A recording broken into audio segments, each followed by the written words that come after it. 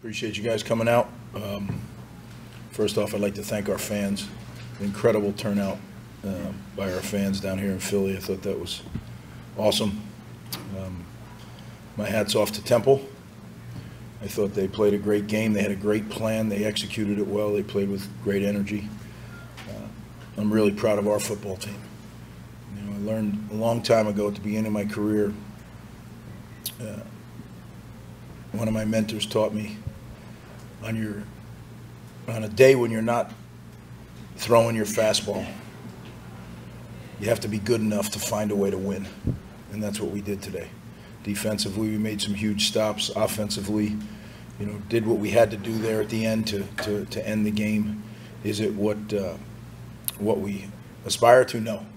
But again, you can't get too worked up about one way and you can't get too worked up about the other way. It's somewhere in between. We're a young football team. We just got to keep working, and we'll continue to get better. So I'm proud of our guys. They really found a way to win, which is not easy to do in college football. Questions? Greg, what can you tell us about Gavin?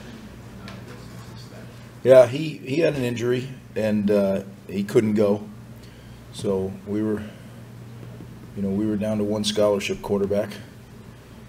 Evan went in there and did a good job, fought his guts out, found a way to win the game. Like I said, it wasn't pretty, some of the things we did offensively, but at the end of the day, we found a way to win, and that's what you need to do as a football team.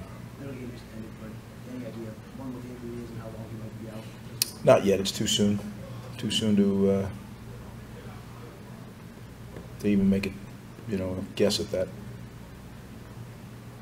Talked about the defense being so special today. What stood out to you?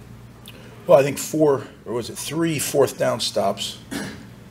A pick six that really, I think, ignited our team. I really felt like this week we worked very hard in practice. I thought they were focused. It wasn't perfect, but we haven't been perfect yet. We haven't been close to perfect. So we're a work in progress for sure. But defensively, we did some things. Now, we did some things that we're not happy with as well. One of those double moves, they dropped. Otherwise, that's a touchdown. So there's plenty of stuff to work on in all three phases. Again, we got penalties in the kicking game, which is unacceptable. Can't do that. But then again, did some things in the kicking game that allowed us to. I thought Adam was masterful again, Corsack. And the Gunners did a great job in 0 return yards. That's the goal we go into every week with, and he did a great job. So a lot of good stuff. 0 turnovers by the offense. That's one of those deals. I think since we've been back, I don't know if we're 8-0, 9-0 when we don't turn the ball over. So that may be more. I'm not sure of the stat. I know we're undefeated when we don't turn the ball over. So we did that well. And Greg, what's your level of concern overall with the offense? Nothing more or less than it was, Steve. I didn't think, it was very clear where we were at the end of last season. I think we've improved. Today wasn't a great show of that, but we've improved for sure. We have 2 young quarterbacks that are playing right now, so that factors into things. But I'm not overly concerned because I knew where we were. Sometimes people get carried away with a result here or there. We're a work in progress, and we're going to keep getting better. And not only the guys that are playing are going to keep getting better. We have guys that are really close to breaking into the lineup in some way, some capacity. And when they do, they're going to help. So we just keep moving forward. I think Chris Long, that one third down catch he made with one hand again. My goodness, that was, it's not a very many yards, but it was a first down, and it was a heck of a catch to get his feet down and catch that ball. So there's a lot of young guys that are talented, that are on the come, and we just got to keep developing them, and that's what we do here. Just as a follow-up, it seemed like the game plan was very conservative from the start. Is that just a function of the quarterback situation right now? Is that? It might be a little bit, Steve, but I think it's more we're trying to find out how good we are up front. Can we do this? I think we have some good running backs. And I thought Temple, as I said earlier, I thought Temple had a great plan, and they did some things very well up front that gave us issues. Now, do you have to be able to throw the ball to make that stop? You do. Yeah, you do. we'll get better. Greg, defensively, have you surpassed expectations that you had going into the season at this point? I mean, have you seen some positive things that maybe you weren't even expecting to see, considering how young some of those guys are, even some of the veteran guys who are in their roles? Yeah, but you know, like I told you at the beginning of the year, there's going to be some young guy mistakes. We had some young guy mistakes on defense today that allowed them to score points, right? And then we had some missed opportunities. You know, games take on a personality of their own. So if you get a stop or you get a takeaway, the game can go in a whole nother direction. And when you don't, it also can go in a whole nother direction. We had some opportunities that we missed, and then we had some young guy mistakes. You know, so very little things, like I took my eyes off of you and I put them over here for a second. All of a sudden, you're running up the field.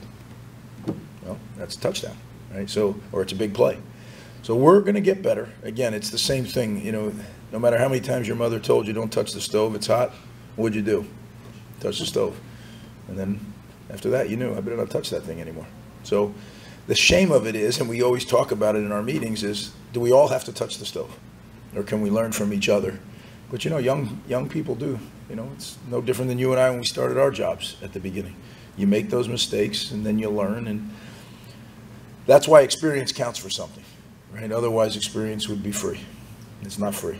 Greg, you mentioned the fans. Have you seen a Rutgers turnout like this on the road, and how much of a difference does that make? Well, I thought it made a big difference today. Boy, did they bring great energy. You know, and I think I have, not this time back, but the first time around, we had some tremendous road followings and bowl followings, and that's what good football teams do. We need to get back to that. But to do that, you got to win. You know, fans are people too, right? They like to go watch wins, and that's what we got to provide them. And I was so happy that they stuck around and were able to sing with the team. That's what college football's about. Greg, on the pick six, I mean, you had an experienced quarterback in case, and Warner was making his first start. When you call that corner blitz, is that trying to take advantage at that point of maybe his inexperience and not looking for that on a read? No, I actually thought when he went in the game last week and watching it on tape, he knows what he's doing out there. He's very decisive. He can take a hit and get rid of the ball accurately. There was one today where I literally thought he threw up a hook shot. I'm like, that's picked off. They converted a third down on it. I was like, how the heck? The kid's a good player. I'll tell you, I was very impressed. I told him after the game, you got a bright future. You know, and I understand he's not the biggest guy and all that stuff. What he is a very, he's got a feel for the game. Is there hope for the Noah might return next week? There's always hope. I don't know if that's realistic yet. You know, I think he's trying. So it's going to be close. It's going to be close. But I'm not going to ever, you know, risk somebody's long-term future for a day or a week. You know, we just got to do it. The doctors make that decision, and whatever they think, that's what we'll do. Greg, just obviously passing Frank Burns, you know, program record for wins. I mean, what does that mean to you, especially kind of given some of the twists and turns that it took for you to positions? Yeah, it took a lot today, didn't it?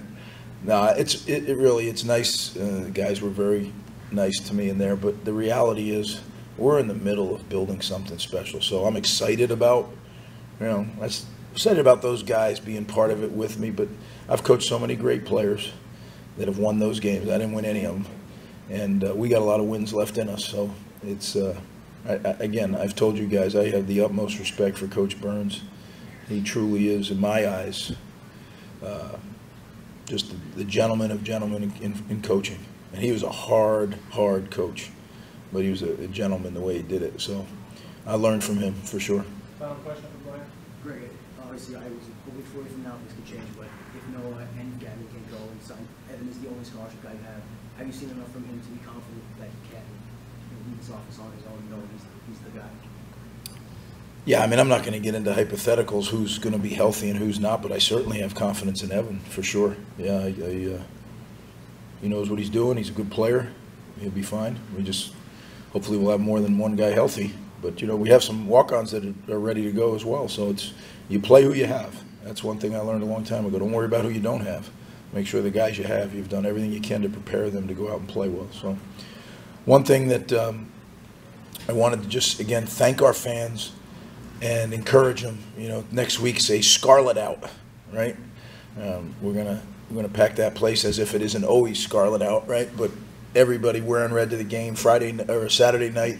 It's going to be a great atmosphere. I just told our team they haven't seen that stadium the way it's going to be. We have, but a lot of those kids haven't. I said, so that's something to think about and get excited about this weekend. So look forward to seeing our fans when we get back home, and everybody wear red to the game. All right? Thank you, Ben.